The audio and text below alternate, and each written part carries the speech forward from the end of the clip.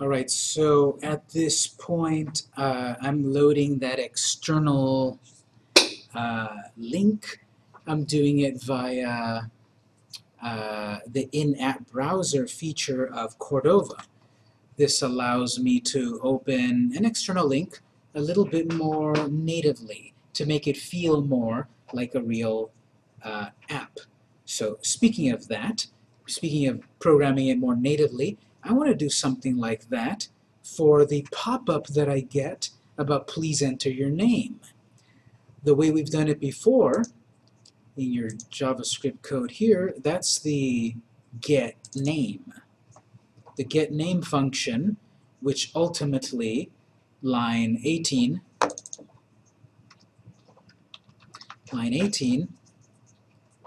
is a prompt, a plain old JavaScript prompt.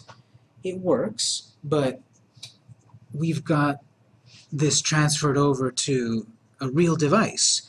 We have Cordova functionality that will behave more like a real native prompt rather than the JavaScript one. So I'm going to look at the Cordova documentation to give myself a more of a native feeling prompt. I still had my browser open for Cordova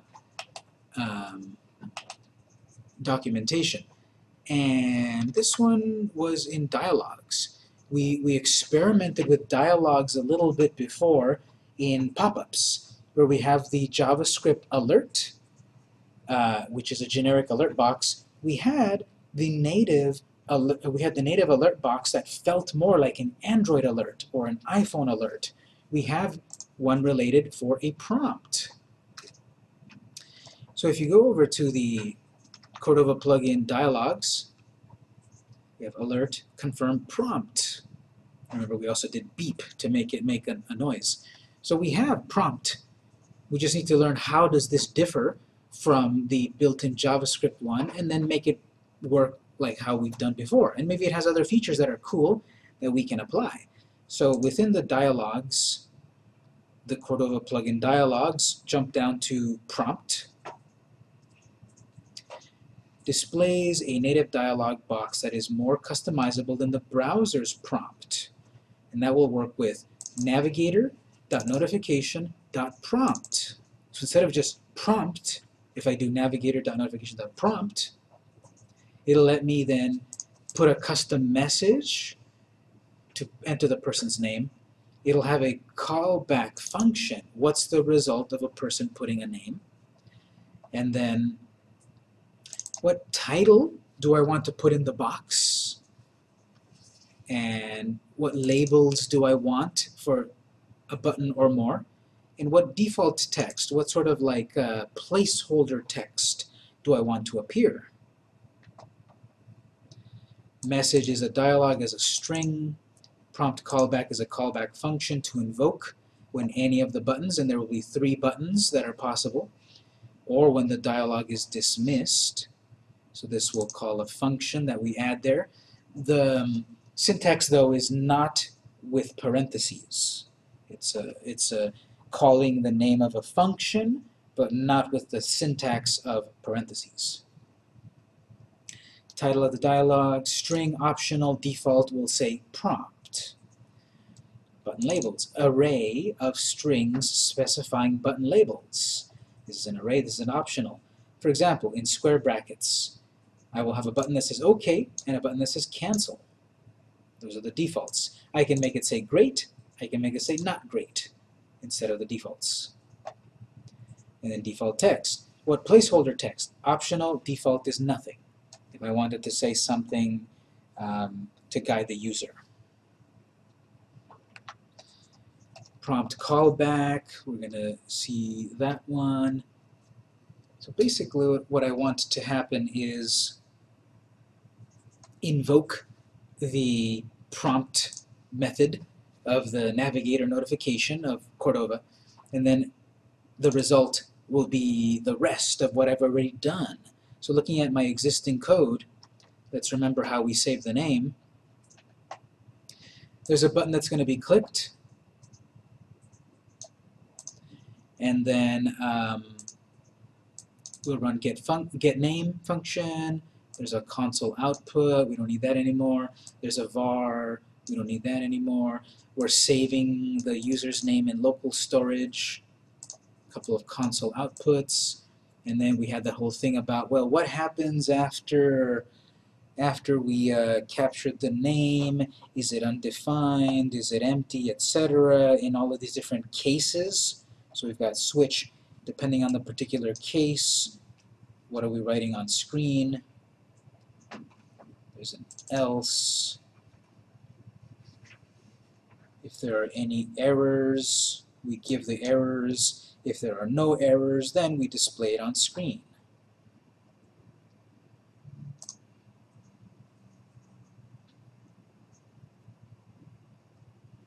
So, to change this up a little bit,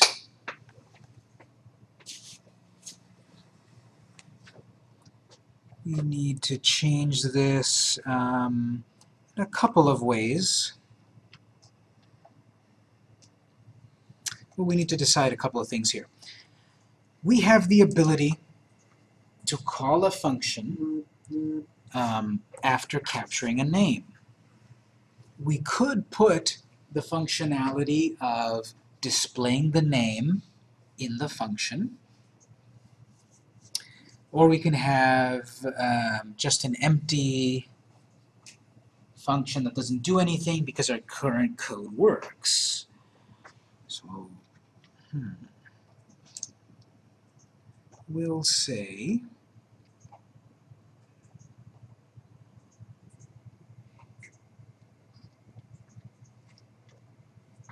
let's see. So first let me clean up a little bit of this code. We don't need this line 16, we already know it works, we'll get rid of that. We don't need line 17, that's saving a var which is temporary, we don't need that. Line 18 and 19, some more console output about what the person's name was, we don't need that. We were then displaying a very simple name, but we made it better, so we don't need that. So look at those comments. What we'll do is we will reuse our get name, and the code for this to work is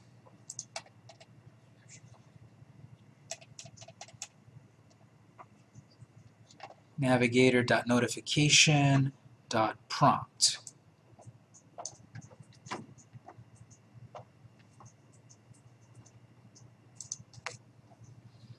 So previously we had simply prompt and that was saved over to local storage, but here I think this is going to behave differently. That's where our callback function would come in. So we'll figure that out in a moment.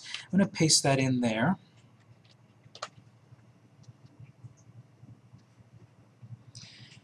And the way prompt works is we provide a few options. So the very first option is the message. Okay, so in quotes, that'll be again enter name, comma, a callback function. So we'll say, let's say got name okay. So there will be a callback function of got name okay.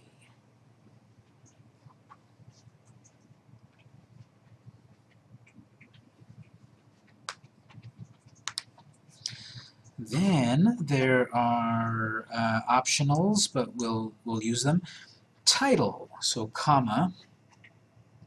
The prompt was previously just saying prompt.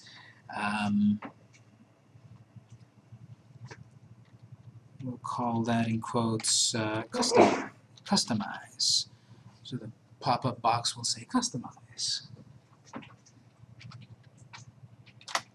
We make it say whatever we want, of course. That's the first thing that came to my mind. Then the next item that is optional is a list of names for buttons. We can have up to 3 of them. So this is in an array. So we'll say open and close square brackets. This is an array, a list of elements. And then in quotes, because they're strings, we'll say save. There's the save button. There's cancel. And there's a third button. I don't know, I'll call it 3 for the moment. I just want to see what that button looks like. So we'll have save button, cancel button, 3 button. And do something else with that. I don't want to put in an automatically filled in text. I don't think it behaves the same way that I would expect it. Just to test it, let's put something. John Smith. So it'll automatically say a name in that prompt. We'll have to see then, if there's an auto name and we click OK, does that name get passed through, or does it pass through an empty string? So we'll see. I have a feeling that it's going to pass in that name. At the very end, semicolon on that, of course.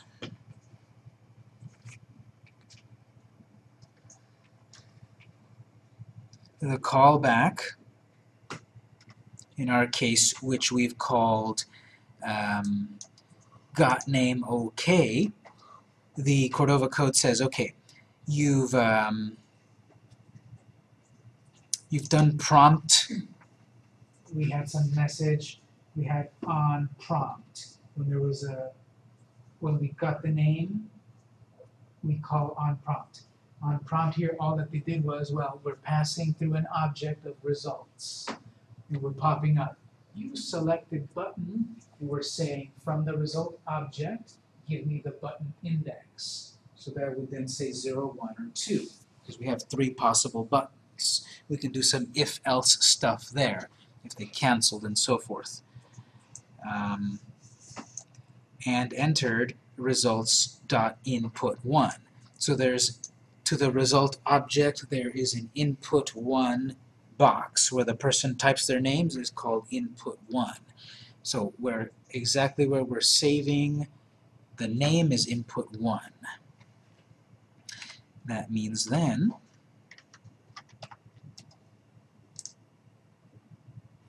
that in our got name OK, we would pretty much have the rest of our code, all of this stuff, local storage and if else and all of that. I guess we'll have all of that in the function got name OK. So next line, give myself some space there. Function got name OK, parentheses. They called it in the example result. I want to call it data. So there's data that came through. Could be object, result, whatever. There's data being passed through.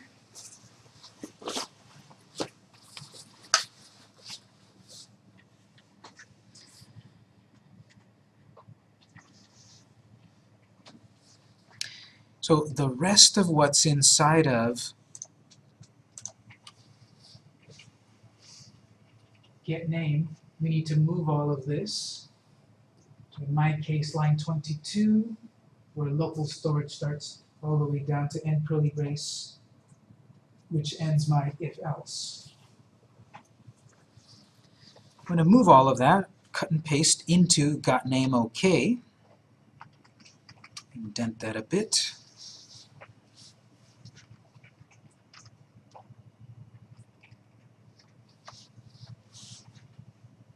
Now, none of this happens until we've pressed OK.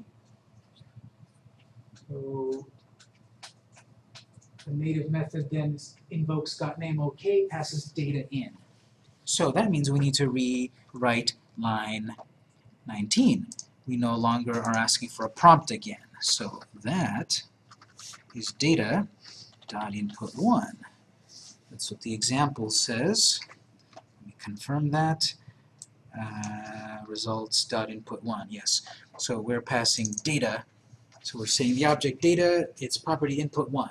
Save that to the local storage, and then the rest should behave. We might need to do something with the cancel event. We'll see what happens when we test it. So I think that'll be good.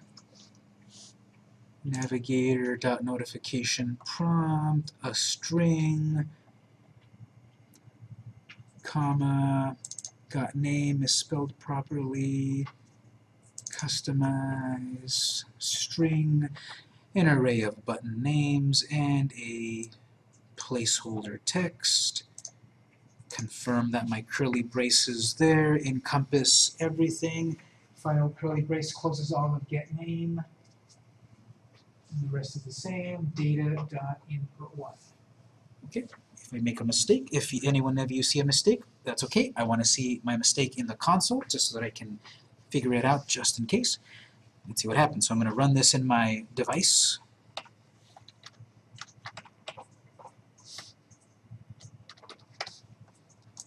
I'm going to run it in my device. I'm going to load up my device inspector in Chrome, just in case anything happens, and then we'll see. I expect to see the native app, the native device pop up instead of the plain old JavaScript alert. And it should hopefully behave the same as before, but we'll see when mine loads up.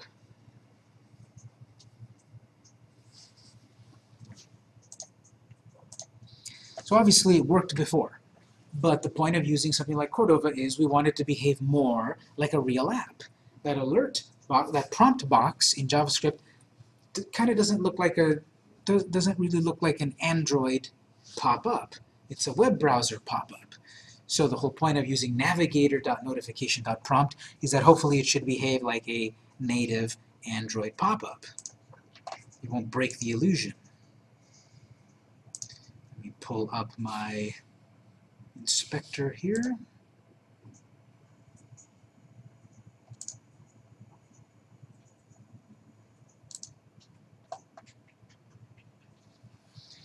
Alright, so I'll go to About. I'll hit Personalize. It doesn't show up here, but here it shows up pretty nice. It looks like a real Android window. It's got the basic Android colors. It says Customize at the top. It says Enter Name. It's got the box. John Smith is automatically filled in. Cancel, Save, and 3. So there's the button 3. Cancel is first, then Save, then 3. I'm going to put in a name.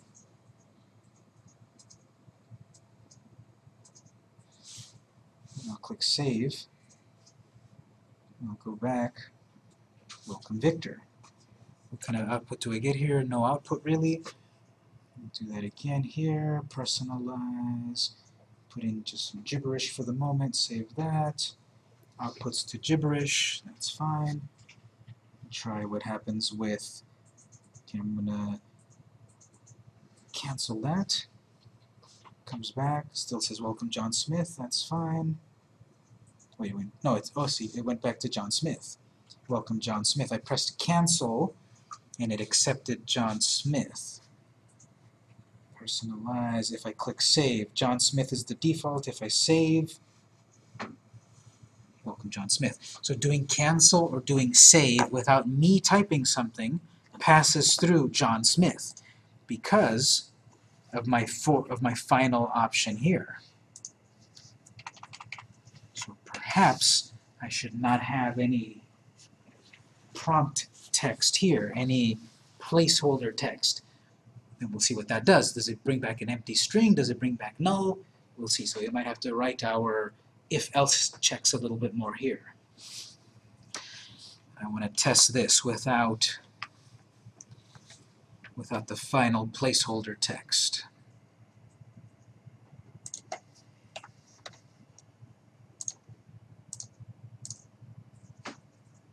I should have taken out that 3 button, now that I know what it looks like.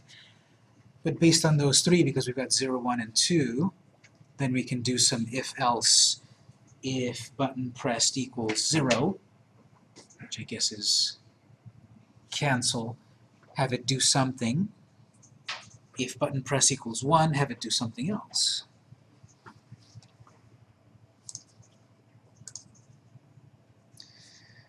Oh, these indexes are based on whole number 1s. Note the index uses 1-based indexing. Okay, so I input it as an array, which starts at 0, but I guess when we deal with them, starts in with 1.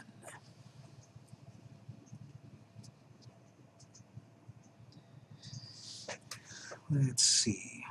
I'm going to put first a gibberish name. Save that. Displays gibberish. Then I'm going to personalize again, and this time just press Save. Alert, please enter a valid name. Perfect. Well, that could be an alert of a native alert. Personalize, press Cancel, Alert, please enter a valid name. Okay, so both of those are saying enter a valid name. If I press button number 3, Alert, please enter a valid name.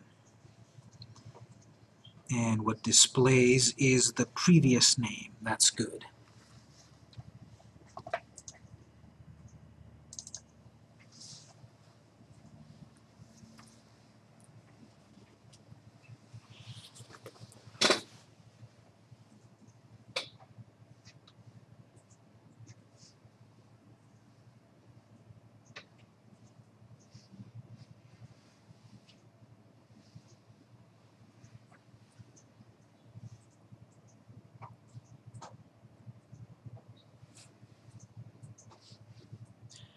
So no matter what was typed in the box, it seems that what will return, if nothing is there, is an empty string.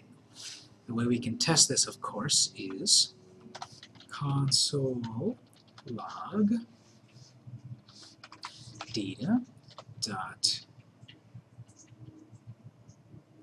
input 1. I want to see exactly what happens with an empty. It'll probably be an empty string, or it might be undefined or something. And the documentation then says button index. Okay, so we can do console log data dot button index. That'll just kick back the number of what the person pressed. Based on that, we might rewrite our if-else.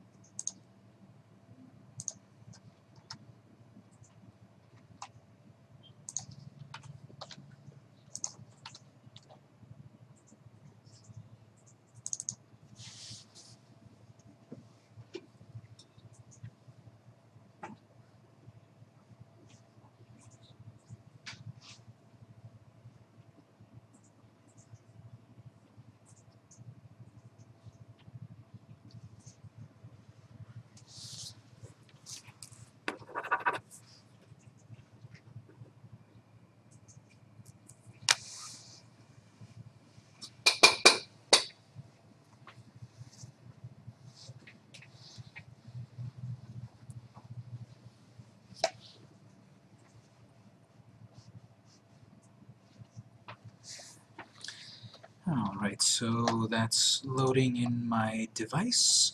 I'll inspect it. My test here is,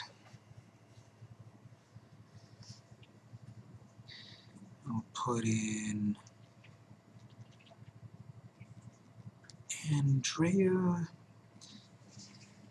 save that.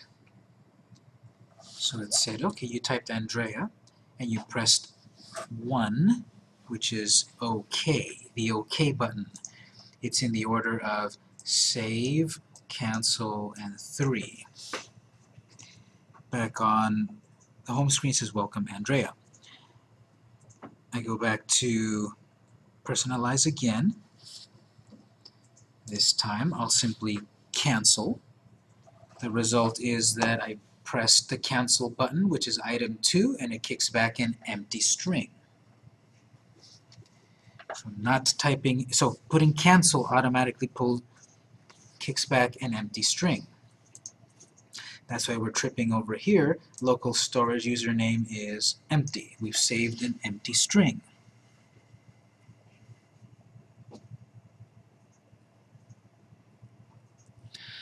And it pops up with, please enter a valid name.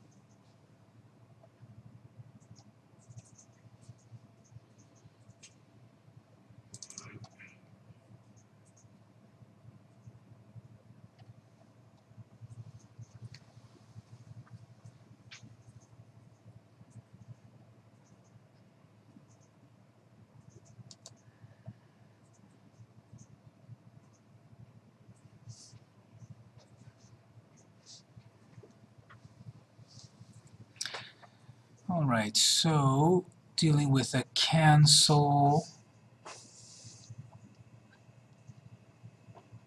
that would be button index 2.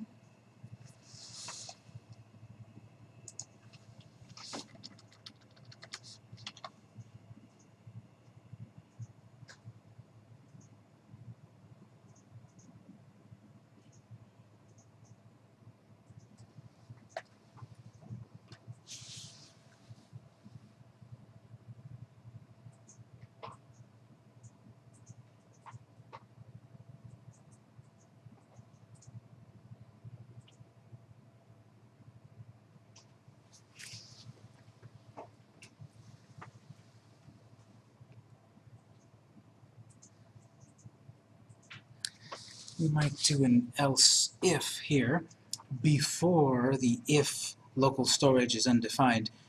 If before that, we might check first. Well, first of all, which button was pressed? If the cancel button was pressed, do nothing.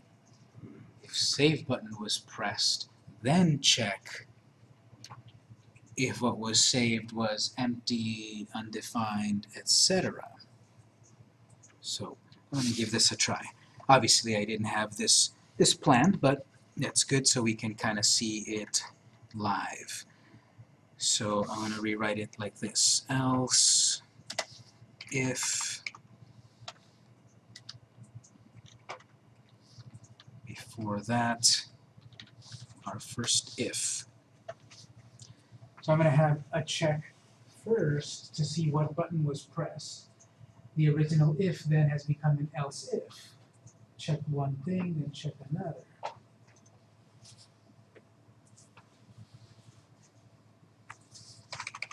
So what I'm trying to check here is data dot button index is equal to triple equals to 2.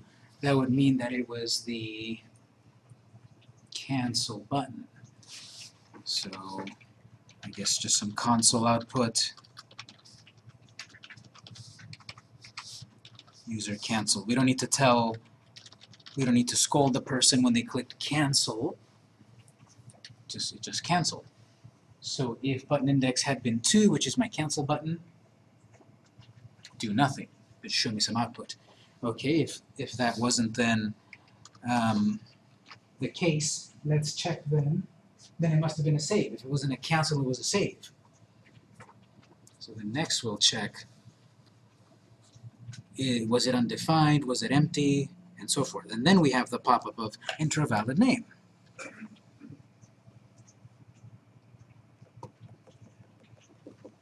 Let's see. So be very careful here, of course. Make sure you've rewritten this a little bit like I had here. It was previously if local storage. Make sure now it's else if. Curly brace, which closes if.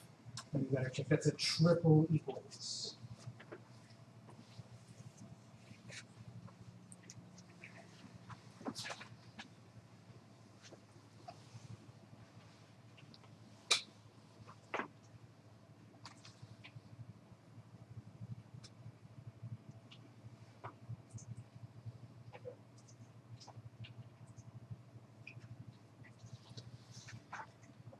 All right, let's see.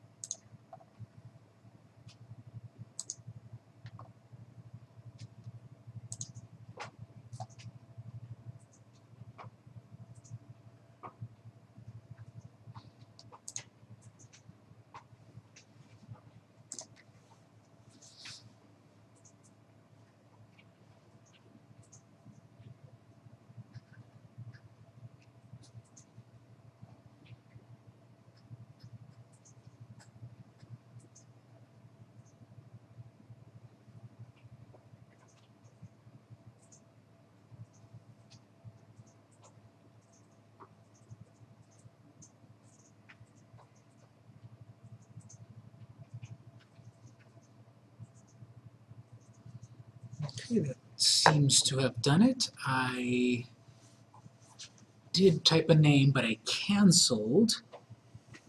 So that then said user canceled, and it ignored what I typed. I typed a new name, but I canceled it. Let me do it again with absolutely no name. Personalize and simply cancel. We have an empty string. That was button 2, cancel. I got user canceled, and on screen it still says my original name.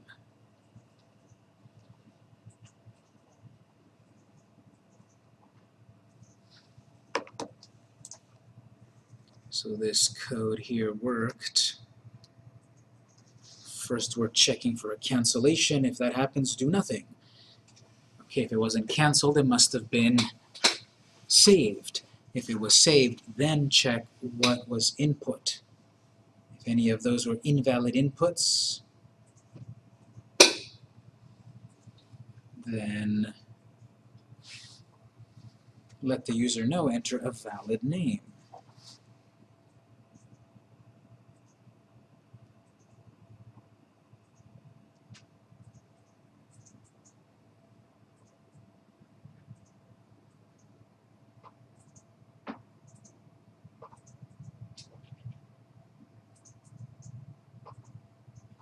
Yep, so trying to enter an empty, just with an empty string with save, it says enter a valid name.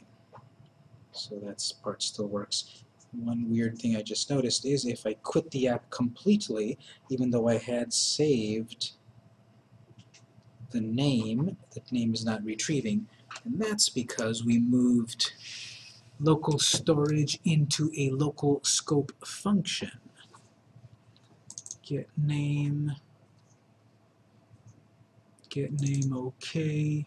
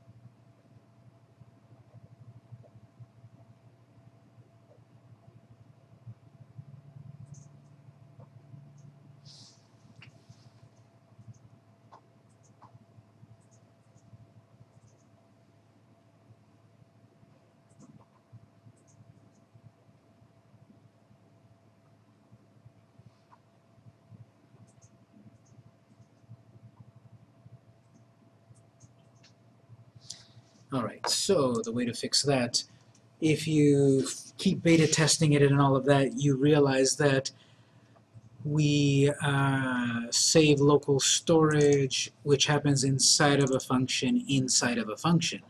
So therefore, show name can't find local storage username because we've saved local storage name in a deeper level than the original get name. So the way to fix that is toward the end of get name OK, before the close of get name OK, note here, and get name OK. Before the end of get name OK, I use return, and then local storage object. So the name that I saved into local storage in the function getNameOK gets pushed back to the higher scope with return. Our function of getNameOK is returning that object, so it can be used in other parts of the scope. So now that that gets returned out of the confines of the local function, showName can access it. I just tested it, and I'm able to have it automatically retrieve the name after I force quit the app.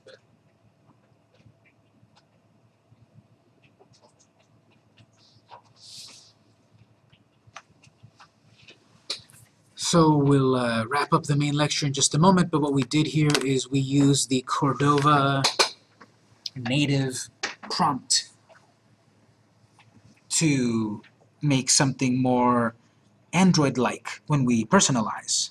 It really feels more like a real Android pop-up. When